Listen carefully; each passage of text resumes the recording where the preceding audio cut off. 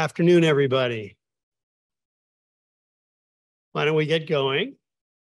And welcome to Grand Rounds. My name is Yates Conwell, and in Dr. Silverstein's absence, I'm really pleased to be introducing our speaker today. First, the information to help make sure this goes smoothly. Please remember today, if you are on Zoom, that you should use the Q&A box rather than the chat box, so we can keep the chat box open for the interpreters and technical issues that come up. We're going to be asking, we'll have time for questions after the presentation. And for those of you, again, on Zoom, put those questions into the Q&A box, not the chat box. And those of you here in the room, please definitely invite your questions and wait until we can get you a microphone at that point at the end of the session, in order to then be able to have the folks on Zoom be able to hear your questions as well as the response. With regard to providing your feedback, which we truly value for the Grand Rounds experience, we will be able to offer you continuing education credits and an opportunity to provide that feedback. We'll do that in a couple of ways. At the end of the meeting, you'll see a code. You can get to the evaluation form through your phone. And also in the next day or so, you will receive an email if you're registered for this event that'll invite you to go to a form to fill that out as well. Attendees who spend 45 minutes or more total in the Zoom session and who complete the evaluation will be able to receive credit for the attendance, or those of you who are here in the room. So the reason I'm so pleased to make this introduction today is that I've had the pleasure and the privilege of being a research mentor for our speaker today, Dr. Alexandre Paim Diaz, during his last 2 years here at the University of Rochester as a National Research Service Award postdoctoral research fellow. This is through our Center for the Study and Prevention of Suicide. Alex, as we know him, completed medical school in Brazil. He is Brazilian. And after medical school there, he continued to develop his interests in mental health and psychiatry, doing his residency at the Institute of Psychiatry at Santa Catarina in Brazil, where he also continued to receive his PhD in medical sciences. He was in practice for a number of years and then followed the research muse, doing a postdoctoral fellowship for 1 year at Columbia University under the guidance of Dr. Myrna Weissman, then went back to Brazil a couple of years and then came back to the US to do 2 additional years of postdoctoral research fellowship at UT Houston. It was during that time that Alex learned more about, as a clinician and as a researcher, an aspiring researcher, about the challenges of suicide and suicide prevention. And then got in touch with us here because of the expertise that we're fortunate to have in that area through our Center for the Study and Prevention of Suicide, applied to the postdoctoral fellowship that we have. 2 more years of really outstanding work with us lead him to this point where he will be moving on actually to get rounded out as a licensed psychiatrist through participation in the residency program at the University of Pittsburgh. Alex is a remarkable individual for the depth and breadth of his interests as a clinician and as a scholar, and his commitment to refining both of those over time. And I have really enjoyed seeing that process unfold over the last couple of years, and know that he's going to make really tremendous contributions to our field over time. The focus of Alex's work he will be talking about today was based on a NARSAD grant, which he received, NARSAD Young Investigator Grant in 2020, and then worked with that through his time at Houston, and then really hit the ground running with it here. This is very important work because it addresses the complex needs of really high-risk individuals who, as he will explain to you, coming out of the hospital may be one of the highest risk groups that we face in our work for suicide. And so he has put together this potential intervention and learned so much about how to do this kind of work. And both of those things are going to be important contributors to how we manage this really complicated problem. So with that background, please welcome Dr. Alex Paim Diaz.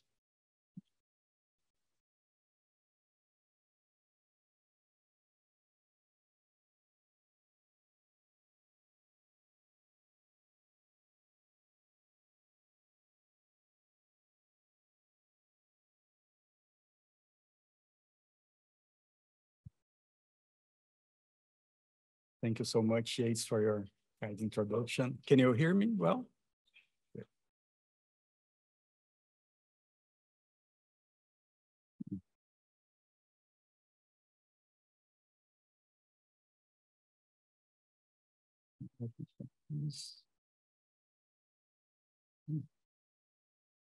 Okay.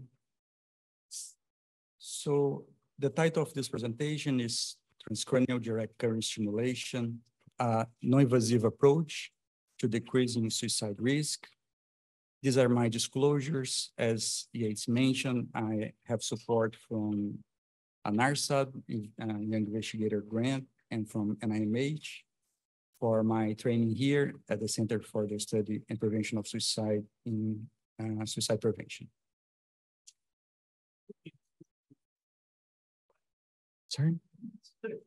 Okay. And now it's better? Good. Good. Okay, good. So the idea for this presentation is to present very briefly the epidemiology of suicidal behavior after hospital discharge, to give some context for this study, to give some information about the transcranial direct current stimulation, what from now on I'm gonna call as TDCS, and to present some preliminary results of a feasibility study with home-based TDCS after hospital discharge we are conducting here at UMC, and some next steps, and hope have some time for questions. This report was released last year, and it provides findings of all suicides between 2010 and 2020 across the UK countries. And one of the findings is that 14% of all suicide deaths by patients happen within 3 months after hospital discharge. And by patients here, they mean all individuals who were in contact with some mental health services in the year previous to the suicide. So 14% of the total of suicides were after hospital discharge and within 3 months after. This other study includes not only suicide, but also suicidal attempts. And the authors found that almost 75% of all suicidal behavior after a psychiatric hospitalization occur within 1 year of the psychiatric hospitalization, and more than 40% within 3 months. And specifically about the suicide rate, this study assessed the suicide rate within 3 months post-discharge, and they found that it is about 80 times higher than the suicide rate for the general US population. And considering those patients who were admitted with suicide ideation and or behavior, the suicide rate within 3 months post-discharge is 150 times higher than for the general population. In addition to that, the transition between the emergency service and the hospital inpatient treatment and outpatient services is characterized by a lack of adherence for treatment, as up to 50% of the patients, they refuse treatment or they drop out very fast, and up to 60%, they do not engage in more than 1 week of treatment. So this is a very critical moment, and we need to investigate and test interventions that are effective, of course, and also that facilitate the adherence by these patients. And some of these interventions are those that can be administered remotely or at home. Moving a little the topic about TDCS. TDCS is a non-invasive brain stimulation together with transcranial magnetic stimulation and electroconvulsive therapy. It consists on electrodes they are put on the scalp of the patient, and it delivers a very weak electric current. Let me see if I can move this here to show you here. This is a montage, very conventional montage, and by montage I mean the place where the electrodes are localized on the skull. One of the most conventional montages is the bipolar, where we have 2 electrodes. And for our study in particular, the montage is bipolar, bilateral over the dorsolateral prefrontal cortex. And the mechanism of action is not well understood, but the anodal stimulation is able to increase the excitability of the cortex, increase the cortical excitability, and the cathodal decrease this cortical excitability. And despite the electric current is not strong enough to depolarize the membrane of the neuron, it seems that the cortical excitability of thousands of neurons are able to modulate brain circuits in that probably underline the clinical effects of this intervention. As you can see here, for these 2 examples of TDCS modulating the default mode network.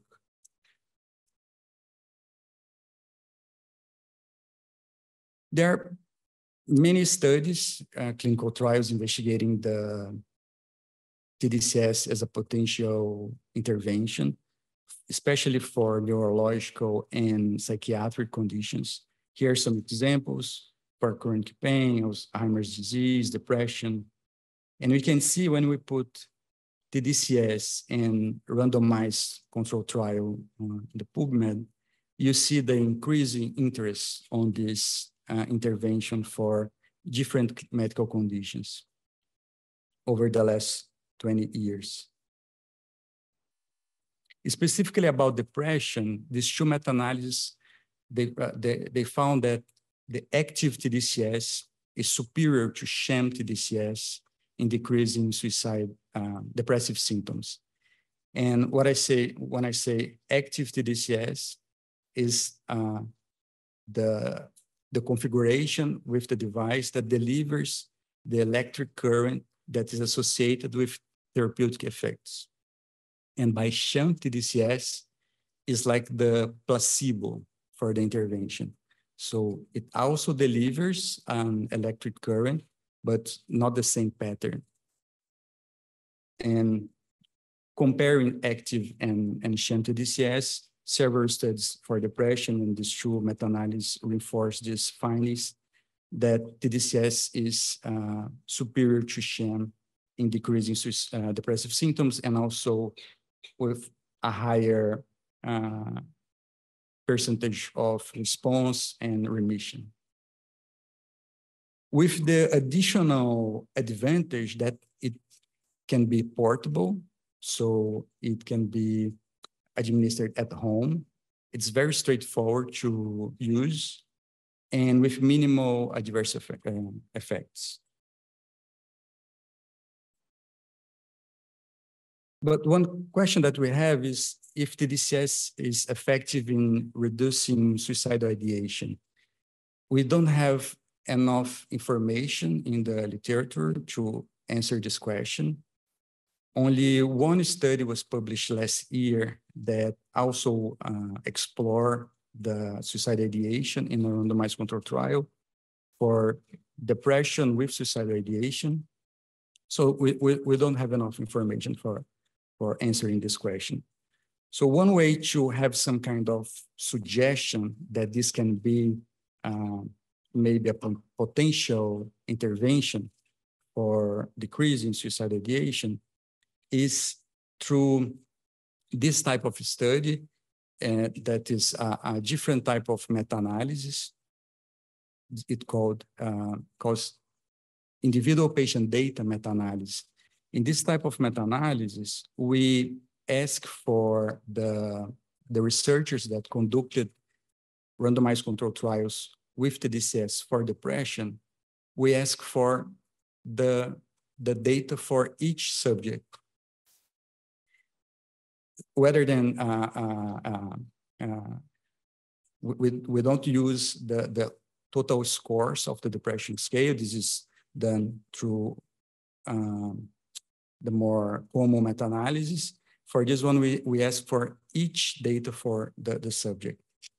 In this way, we can go to the depression scale and look for the specific items that we are interested to analyze. For instance, here, for the MADRS scale, a depression scale that are very common in randomized controlled trials for interventions for depression, we are interested on the item 10 of the scale that measures suicide ideation. And here I have this item with the description of the scores. It varies from 0 to 6. All of them cover suicide ideation. And the item 6, the score 6, it also have some information about behavior, but most of them about suicidal ideation. And so we have done that. And this, some very preliminary analysis, we are still conducting more analysis with this data.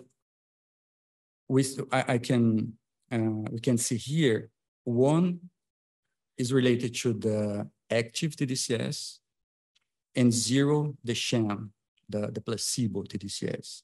And we can see that in both groups, there was a decrease in the suicide ideation scores of the MADRS. And the negative indicates a decrease. Because the delta is the endpoint minus the baseline. So here, for both groups, the baseline was higher than the endpoint. And we can see that for active TDCS, the decrease was more increased than the sham TDCS. And this difference was statistically significant. This doesn't answer, it's not like a definitive answer, but it suggests at least that it's worth to keep going and keep investigating this for suicide ideation.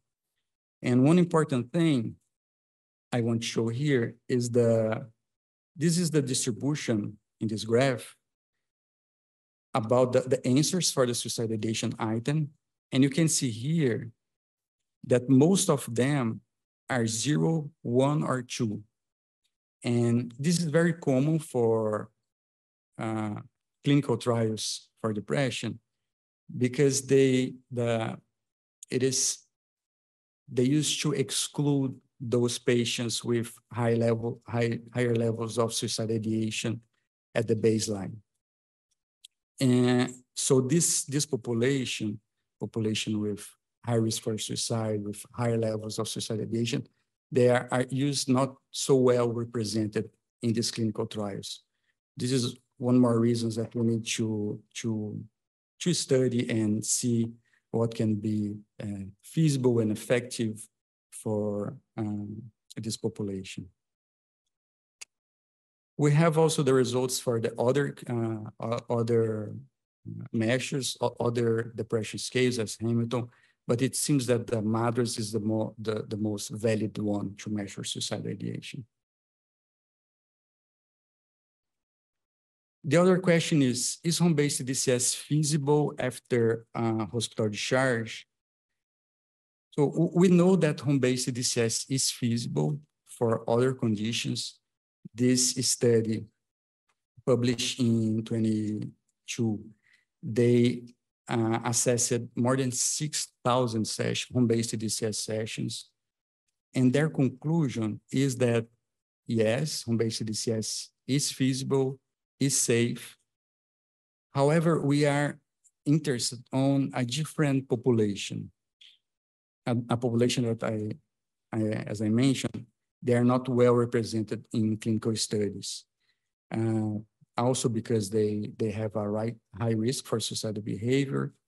And this is a moment for them that gives a lot of challenges to see if this is intervention that we can do at home, because they are, after the hospitalization, even for short-term hospitalizations, they have to get back to their routine. They have their commitments with work and school and with their relationships. So we don't know how would be there possible for them to receive this treatment at home, especially because we supervise the sessions. So we need to find a time when it's good for the patient and also possible for the supervisor. So we don't have this question if it is feasible for this specific population that are very in need for effective interventions after a hospitalization. And also because sometimes this population, they have still very disabling symptoms. We know that the objective of the hospitalization, the inpatient care, is not necessarily the remission of the symptoms, but so they still have a lot of symptoms, and this can be an additional challenge to see if they can do this treatment at home.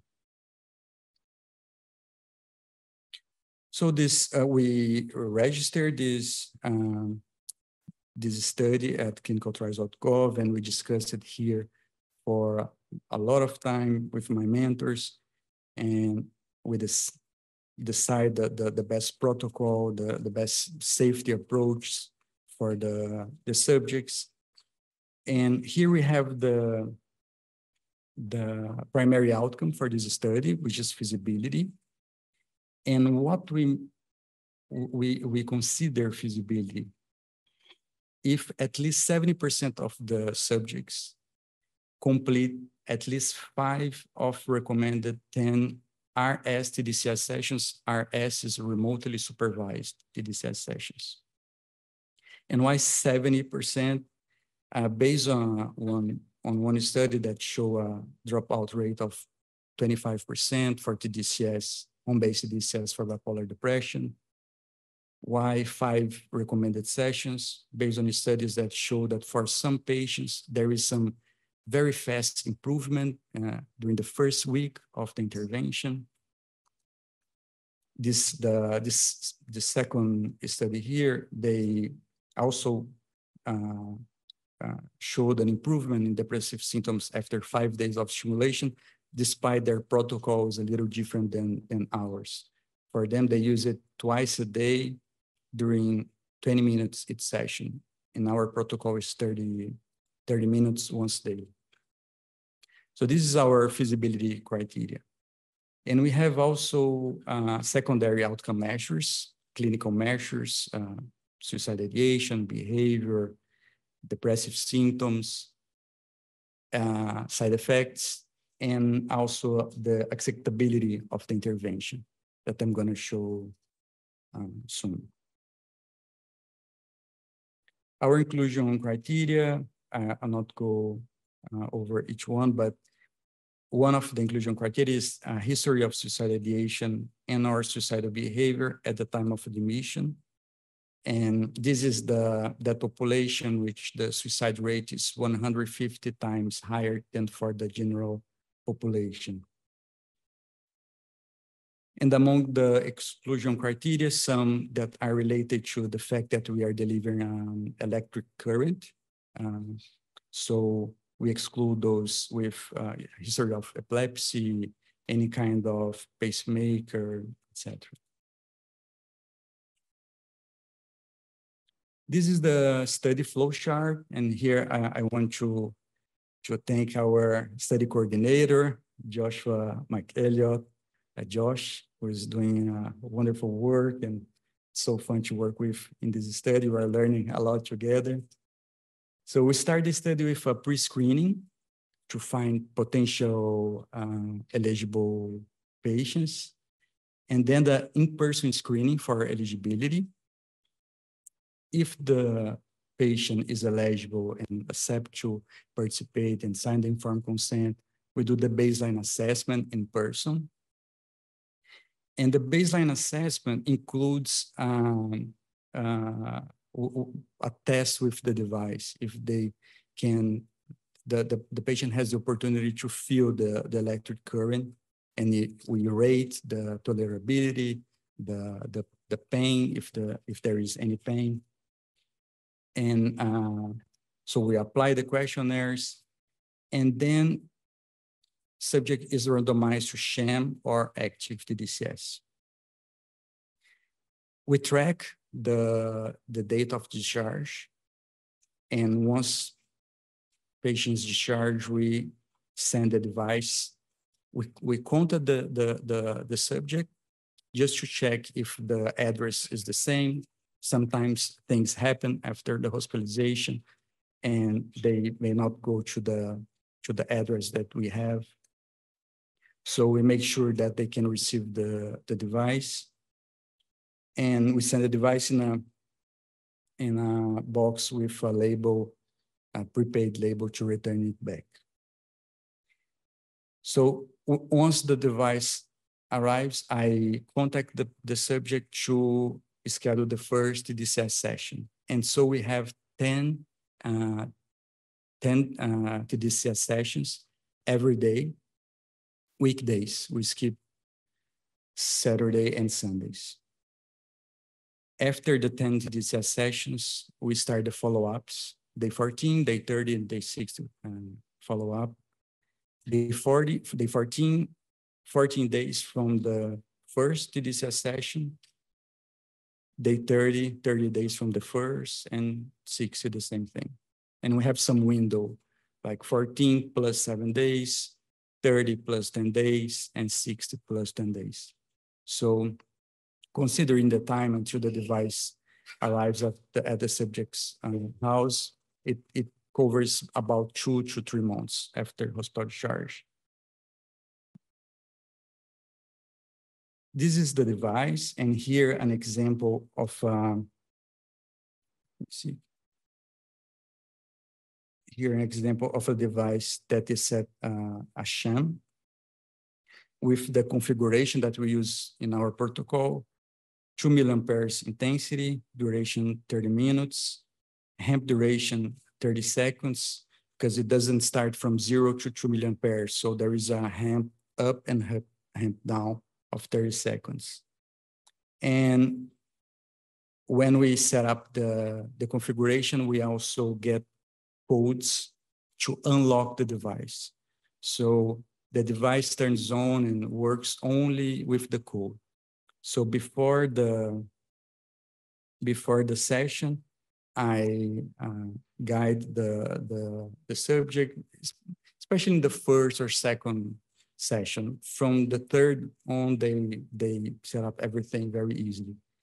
But I guide them, and we turn on the device, and it tells the device, shows in the screen if the contact is good, moderate, or poor. And I give the code, and the stimulation session starts for 30 minutes. This is a representation, it's not a real from our study, representation of a remotely supervised session. We set up the meeting by Zoom. So this code has the also for safety, so they are not able to, for any reason, to do more than one sessions or with another kind of duration or intensity. And also to make sure that every subject is receiving the same protocol. The study time points and measures. So we have measures in person, as I mentioned, the time of the enrollment. So clinical measures and the remote, we have for each remote supervision, each remotely encounter, after the TDCS sessions and after the follow-ups, we assess we use the CSSRS, the Columbia Suicide Severity Rating Scale, to assess suicide ideation or behavior. And so we have this assessment at each encounter and also at baseline. And in addition to after the end of the CSSRS, we have these two questions. We ask the subject, is they have any active ideation with plan and intent current. We ask if they have any suicidal thoughts, ideation at that moment. And if yes, if any plan or intent. And this other question is for ourselves, if we are concerned for some reason about the patient. If either of them are answered as yes, we have a plan to contact one of the licensed clinicians of our study to contact the subject and do the proper assessment and management. This hasn't happened so far with our study.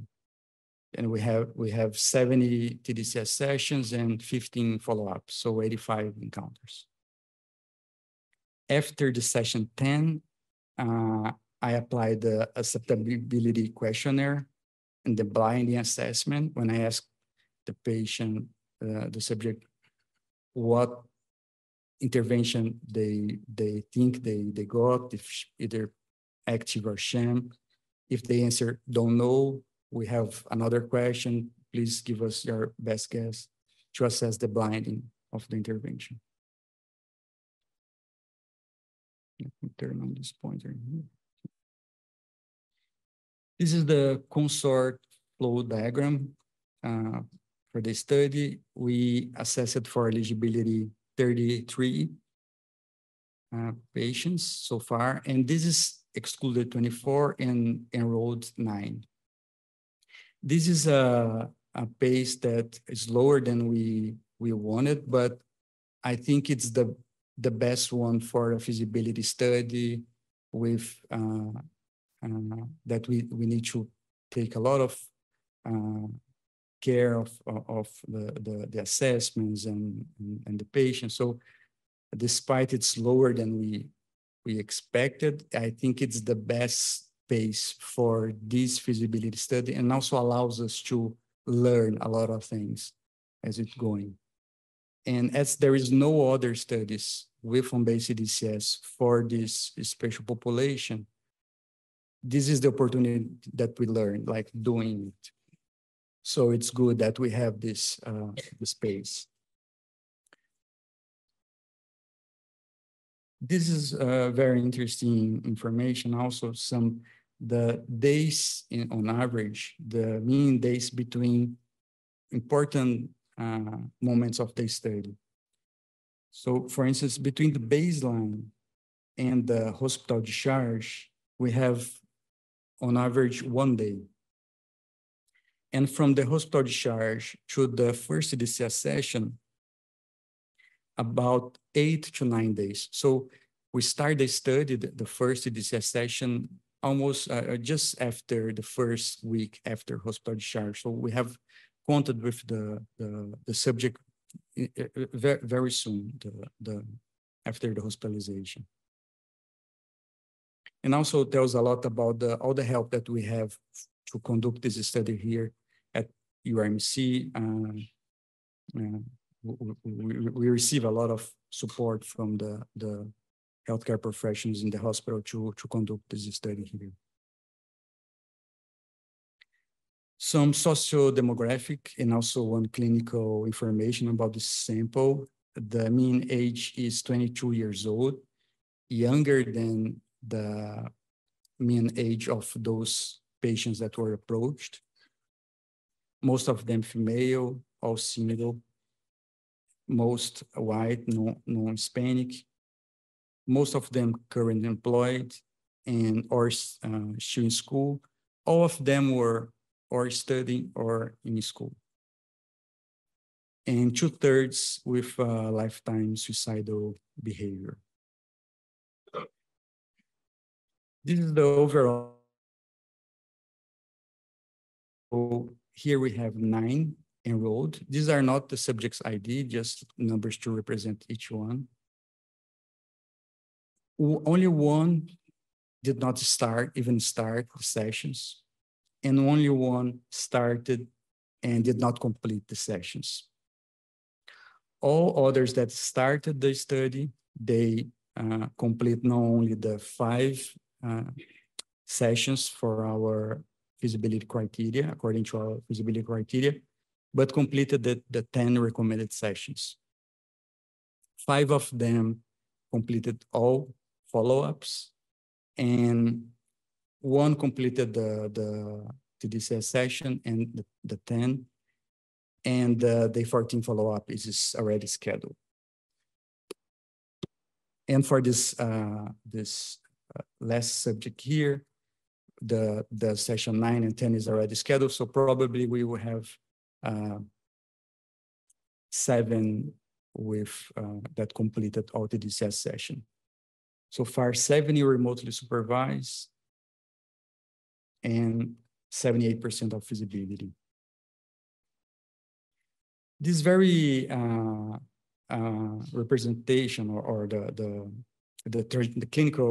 trajectory of some clinical measures for this very few subjects, and we don't know sham and active, so just to show the trajectory of these clinical measures.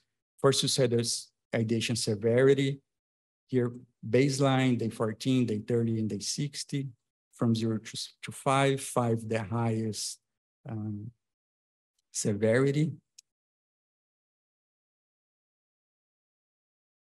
Suicide ideation intensity, it is scored from 0 to 25, and based on the frequency, duration, controllability, deterrence, and reasons for ideation. Higher scores, higher intensity. For depression, so one information here I think it's important to point is that for MADRS depression scale, one of the ways to categorize it clinically is considering between 7 and 19 as mild, 20 to 34 as moderate. And we can see here from these 5 subjects, 4 of them were in moderate depression severity. So most of them at baseline, they had a moderate severity of depression. Most of them with a history of lifetime suicidal behavior. Just after the hospital discharge. So a very specific population that it's not very well represented in other clinical trials. And I have an interest in ruminative symptoms, as it is a risk factor for suicide ideation and maybe a potential target to intervene. Here, the score of this scale varies from 22 to 88, higher scores, higher rumination. And this, the acceptability questionnaire for 6 subjects that completed all 10 sessions. And let's discuss some of these findings here. I highlighted those that I thought more informative. We can see here that all of them, I put in percentage because I think it's easier to interpret. All of them answers that they could find a convenient time to do the stimulation sessions, and that the sessions did not interfere with their everyday life, which was one of our concerns about if they would find a time to do the sessions in that moment of their lives. When we ask about if the treatment benefited them, most of them were neutral, but none of them disagree or strongly disagree. So maybe it can tell about some side effects, or maybe they didn't feel any worse clinically with the intervention. But most of them were neutral. And yeah, I discussed that, for instance, for also feasibility criteria, it was 5 sessions of TDCS because some studies show some improvement in depressive symptoms with 5 sessions. But the rule and what the studies have shown is that we need more sessions for the therapeutic effect of the TDCS, at least for depression. We don't know for suicidal ideation. So we have this question if they would have done more than the sessions, that more than 10 sessions. And only one disagreed that wouldn't consider this. Lessons learned so far. So there young population, at least in our sample. So one question is like, maybe this is more, there's more acceptance from younger individuals, considering that those who are approached, they are in age that is very representative of what we have in treatment in the hospital, but those who enrolled were very much younger. 78% of them completed 5 or more TDCS sessions, and maybe the same percentage will complete the 10 sessions. From those who started, 89% completed the 5 or more TDCS sessions, and again, maybe they will complete all 10. 83% or 5 of 6 probably would consider more sessions. All indicated that the sessions did not interfere with their routine, which is, for us, was one of the big challenges for this intervention being feasible. And all indicated that the sessions did not, and there was no adverse events related to the intervention so far. For the next steps, complete the data collection for this feasibility study and conduct some comparisons between active and sham, the clinical outcomes, and also related to safety. And more, of course, in the future, maybe conducting a larger clinical trial. But for this, there are many questions before we start to think about this. One of them is how would we measure suicide ideation given its very fluctuating nature of suicide ideation? So which would be the best way to determine this outcome? Combining with other approaches. So for depression, it takes weeks to see the difference between active and sham. And so there is weeks that without any kind of maybe benefit for those who would be benefited by the intervention. But at the same time, we have the opportunity to be in contact with these patients very soon after hospital discharge. And we know that one of the interventions that for suicide prevention that are effective is, in addition to the safety planning at the hospital, a brief contact after discharge, a brief follow-up. And with this intervention, we have this contact with the patient every weekday at least. So should we, I don't know, combine with other approaches or take advantage of this opportunity to promote more connection and other approaches to increase our efforts in suicide prevention for this population. Number of sessions and clinical characteristics of the subjects, and the montage, the placement of the electrodes. Let me discuss this more with this study here. These are 2 studies with home-based DCS for depression. One of them was negative and this other positive, despite this one is still in preprint. So it's not peer review yet. And difference between them, this first one, they accept patients with up to 3 failed antidepressive trials, that is, with treatment-resistant depression. And this other, no, just 1 failed antidepressant trials. That is, they did not accept patients with treatment-resistant depression. And the second one with more extended sessions. And so maybe this intervention is for, first, we should deliver more sessions and during more time to find this therapeutic effect. And maybe it is more appropriate for patients with no treatment-resistant depression. I'm talking here about depression.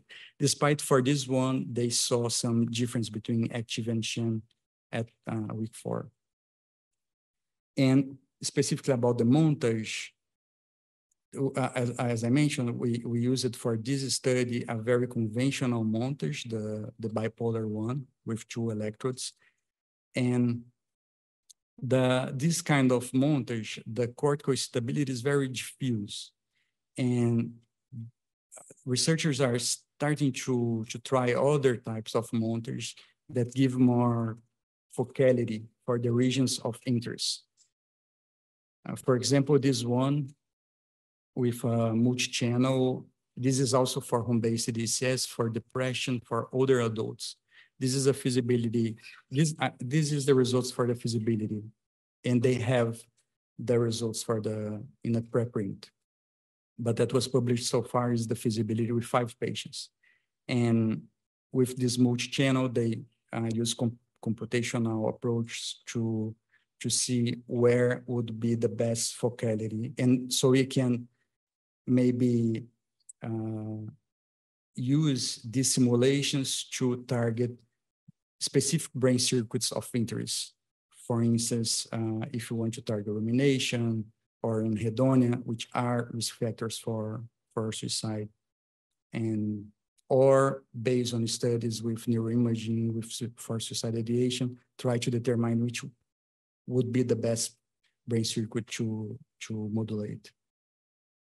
So to finalize, I need to thank my mentors, Dr. Yates Conwell and Dr. Antonio Pisani, and my coworkers here. I have the privilege to be part of a team who is working other studies for suicide prevention, the ASIP and warning signs. And as part of my training, I have been learning a lot with all of them through these years. Again, NARSAD and NIMH and the Center for the Study and Prevention of Suicide, the university, and especially the patients who committed with this study in such a special moment and critical moment for them. Yeah, thank you.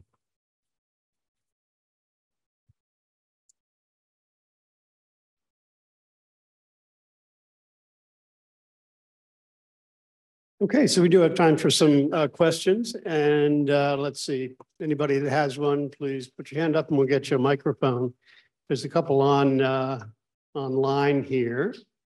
Alex, one question from Dr. Ramani is, how is this different from TMS? Can you expand on that a little bit? Yes, TMS is more as a transcranial magnetic stimulation that you need to go to an institution to receive this treatment. It's not portable and it's much stronger. I think I mentioned that the DCS is not, the stimulation is not able to depolarize the individual neurons. It's only increase the cortical excitability, and TMS does this, is much stronger. And but the difference is that one is more cortical, the electric current delivers on the scalp of the individual, and the other uses magnetic stimulation, and only TDCS is portable and can be administered at home.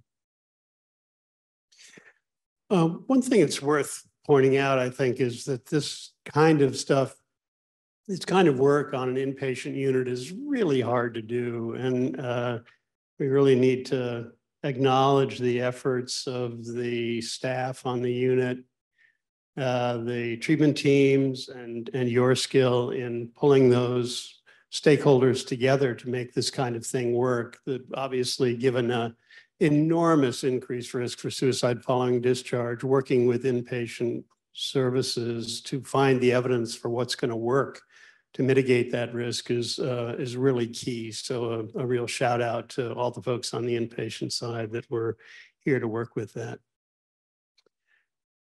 Is there a question here? Thank you so much for that presentation, Alex.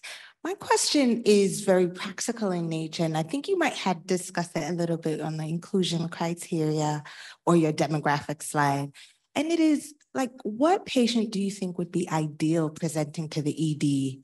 What patient do you think would be ideal for this kind of home-based TDCS treatment?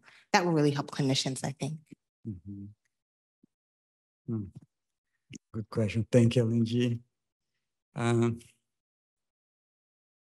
Yeah, I think patients who have some maybe family support at home, I think this is important. As we are dealing with a device, and despite the technology is very simple, they they manage this kind of device more easily. Despite, again, it's very easy to learn it. And also, this is another reason that a person at home would be also useful. And yeah, I think most. What about their suicidal presentation? Okay, yeah. So at suicide, for this inclusion criteria, for instance, we excluded those that at that moment of assessment, they had any level of suicidal ideation. They could have in the previous week, but at that moment exactly with no suicidal ideation. I still think we have this discussion, and I still think that we need to, for this type of study, enrolled for the study or for the treatment, those at that point of enrollment, they don't have any level of suicidal ideation. I should believe this, that there is some discussion, and I understand the point of others. Despite we included those with high levels of suicidal ideation considering the past week, but not at that moment. At that moment, I don't think that it's the time to include this patient specifically, because we still don't know if the therapeutic effects or we have to think that it might like adverse events, even like don't know, increase in society. We don't know. So I think I don't feel comfortable to enroll patients with suicidality at the moment of enrollment. Alex, there are two related questions here from the remote audience relating to the sham condition. One asks, can you speak to the pros and cons of the sham condition? Is it convincing to subjects? And how do you talk with subjects about it at the end of the study? The other is asking, how effective is the active sham blinding?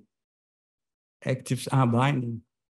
For our study, we don't know, but based on other studies, is very effective. And the first question is essentially the same. What are the pros and cons of this? If it's very effective, that's terrific. Mm. But the other part of that question, interestingly, I think was also relates to acceptability and the future use of this intervention. That is, how do you talk to, in the research context, how do you talk to the patients afterwards about whether they had a sham or the real treatment? Yeah, when I ask these questions, I don't know, and we didn't break the blinding. But so far, when I asked these questions, I think most of them answered, I don't know, at first. And when I ask, I tell them, look, I also don't know which treatment you received, if active or sham. But if I'm not wrong, almost all of them answered, I don't know. And then the best guess, like, is very, very random. I think it's, and one thing about sham, I think it's worth to discuss, is that it is very powerful as well. For all non-invasive brain stimulations, the sham it's like more powerful than we see for medications, for instance. And so this is also very challenging to start to see the difference between active and sham, because as both of them, we see some kind of clinical effect. To really identify when one separate from the other, it takes time. But yeah, it's okay. If there are no other questions from the audience, there is one. Oh, sorry. And what about any applications yet for, like adolescents, like 16, 17, 18 years old? Is there any studies or anything that is opening up for them? I don't know, but I will look for, and I let you know, Segundo. Segundo is a friend from Houston, very good soccer player. I let you know. I'll look for it. Okay, I think we're out of time and we'll stop at that point. Thanks again. Thank you.